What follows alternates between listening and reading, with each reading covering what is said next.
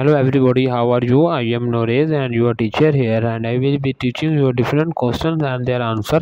So I welcome you on classdata.com where we will be discussing questions. So let's get on the question. So our today question is, which of the following can be included in a weighted scoring model for prioritizations and a selection of projects?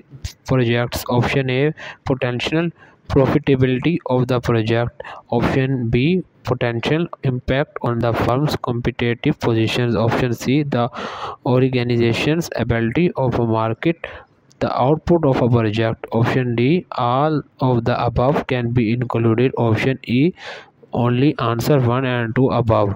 The correct answer of the question option D, all of the above can be included. So that the answer of the question.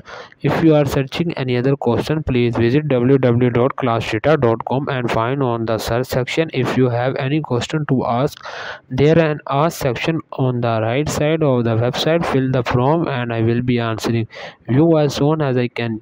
Thank you for watching this video. Please do not forget to like, share, subscribe our channel. Until next question, bye bye.